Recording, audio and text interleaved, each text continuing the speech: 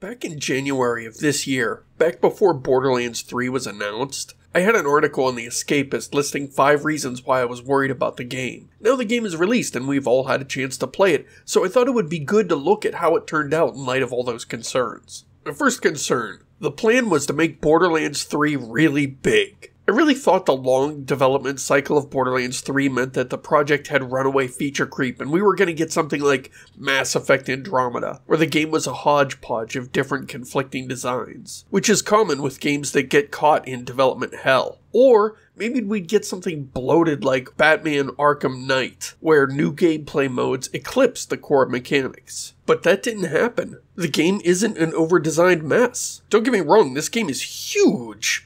There are a lot of zones, a lot of foes, and a lot of story. Eventually it felt like the Lord of the Rings movies where you think, okay, that was a good ending, and then it drags on for 2 more hours and ends 4 more times. But that's fine. The important thing is that the game wasn't bloated and unfocused like I feared. Second concern, it had been a long time since the last game. I was really worried that the team might lose their way. The pre-sequel was outsourced to another studio, which means it's been 7 years since the last Borderlands game from Gearbox. 7 years is a really long time in this industry. People come and go, and it was totally possible that the changes in staff and company priorities would mean that they wouldn't be able to recreate the magic of Borderlands 2. As an example of this sort of creative shift would be the evolution of id Software. In the 90s, they made energetic, fast-paced gonzo shooters. And then as the company grew, they shifted to slower, browner, more serious games like Doom 3, Quake 4, and the original Rage. But this sort of creative erosion hasn't happened to Gearbox. Borderlands 3 reached the market with its gameplay, art style, and oddball personality intact. Concern number 3, Anthony Birch is gone. Anthony Birch was the lead writer on Borderlands 2, and most of the charming moments in the game were because of him and his creative sensibilities. He consulted on Pre-Sequel without being the main writer, and you could really tell. Pre-Sequel tried to imitate the previous game, but it didn't have that same playful energy. The story wasn't as interesting, the villain wasn't as fun, and the characters weren't as vibrant. I expected the same thing would happen in Borderlands 3. I guess I was a little bit right about this one. The jokes in Borderlands 3 aren't quite as dense or as strong, but the game has gotten a few laughs out of me. It's fine. Maybe it wasn't everything I hoped for, but it's fine. Concern number 4.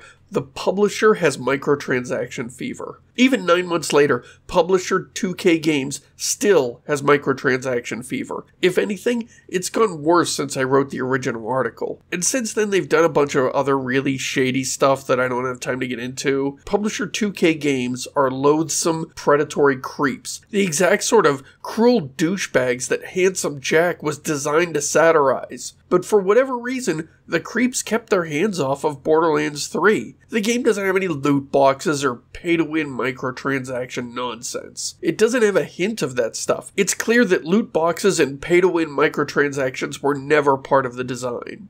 Okay, there was some strange, sketchy stuff going on with review copies, and that was bad, but whatever the faults of publisher 2K Games, they at least had the brains to leave the core mechanics alone. And my final concern was that Gearbox has a sketchy track record.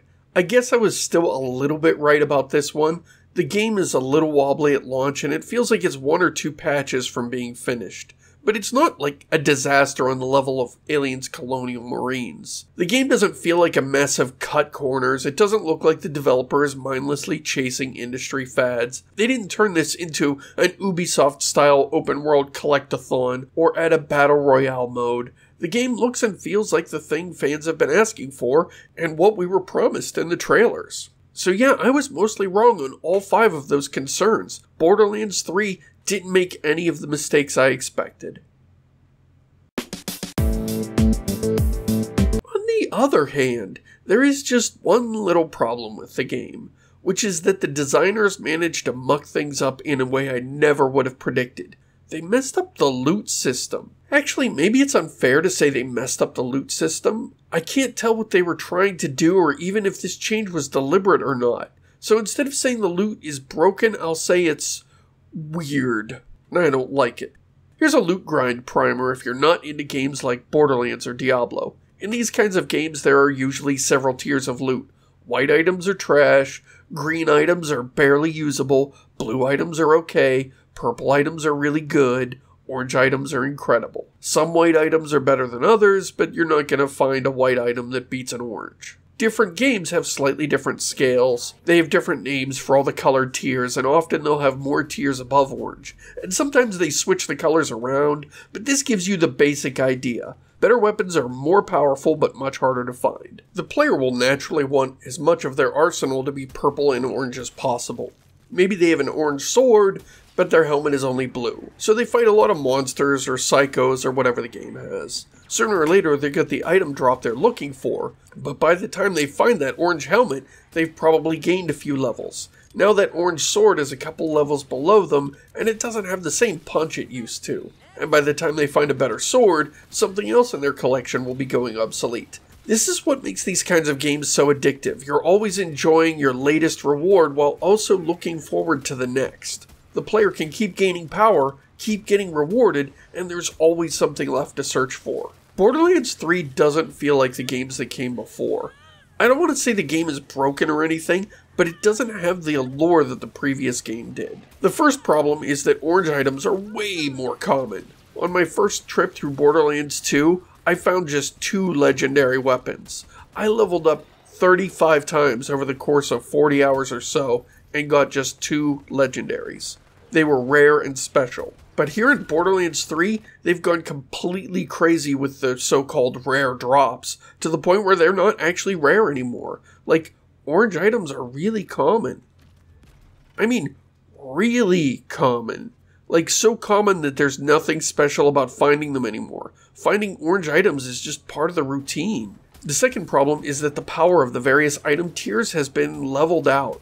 Like, instead of this, it feels more like this. I want to stress that this chart isn't based on any hard numbers.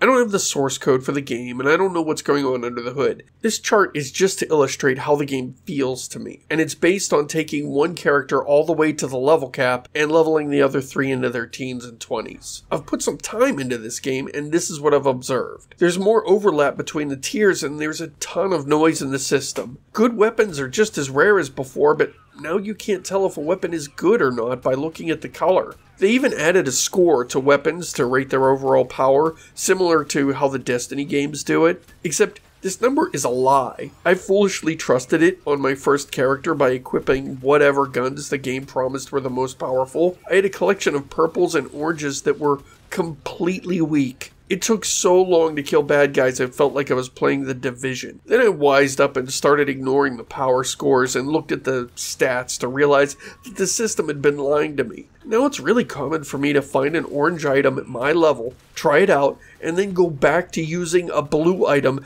that's 2 levels below me.